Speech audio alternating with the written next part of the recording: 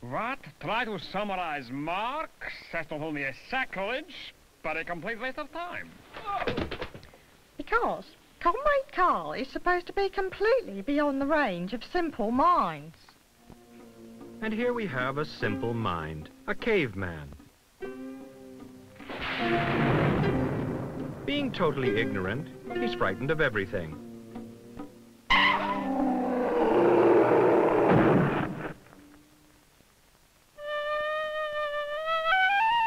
This is an Egyptian priest.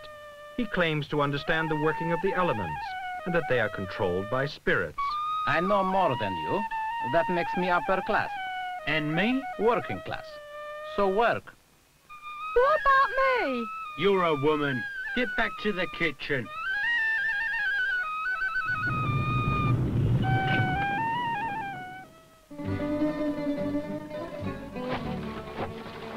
I don't need a priest. I need a philosopher.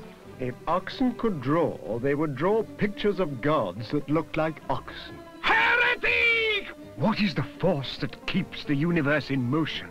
Atheist! Life is the result of a perfect mathematical relationship between parts of the body. Oh, you pervert!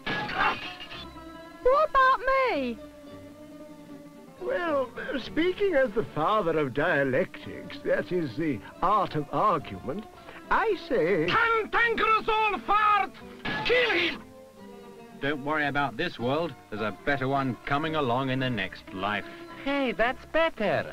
That's a load of rubbish, mister. Seeing is believing. Does that mean I get a rise? Not a chance. You're still a slave.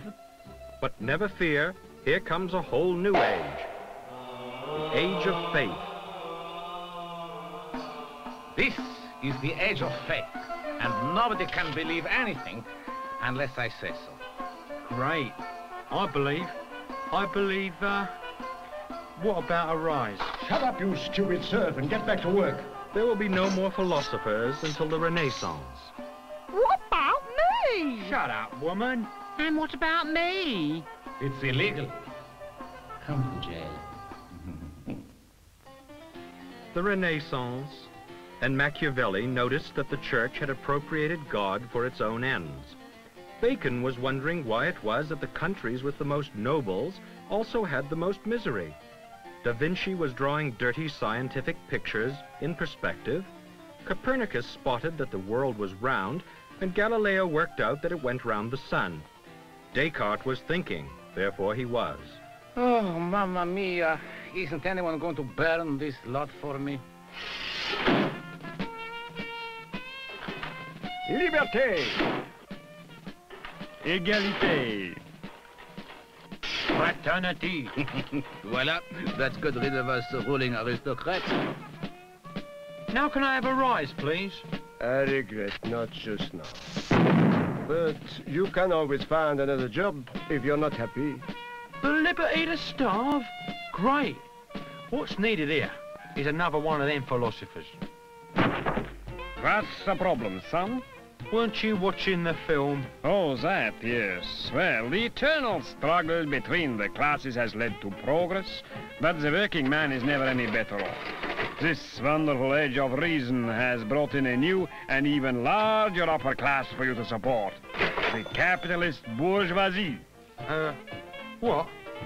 Your problem is now an economic one. Problems? Problems? Now, who's got problems? Me. I got a problem. I'm broke. No problem, lad. Sell something. Sell? Are you stupid? Sell what? A little of your time, lad. Come and work for me. How much time? Well, how long were you thinking of living? I will pay you money, and all you have to do is produce commodities in my factories. Yeah. Lots of lovely money to spend on, commodities. Have a commodity, old chap. Don't mind if I do. Hang about. If you pay for labour, and I pay you for goods, why are you so much richer than me? The capitalist has no capital, you know, to build factories for you to work in. Doesn't belong to me. Little working-class scum. Belongs to the wonderful company we all serve as one big happy family. Ask him where the profit comes from. Where's the profit come from, Squire? It comes from God. Profit? Yes, well, we have to make these savings where we can. Have one of these. Ta very much, Gup. The profit comes from unpaid labor, dummy. It only takes half your time to produce enough to pay your wages. The rest of the time you're working for nothing. To produce profit for the bosses. You're right, brother.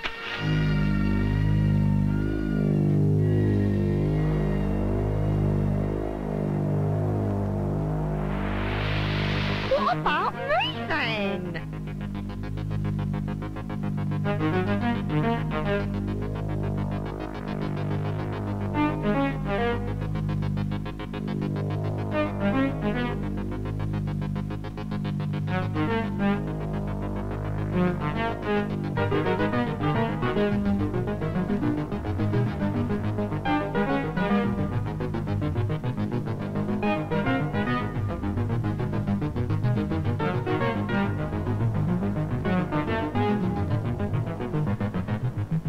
Boy, I haven't said anything about dialectical materialism.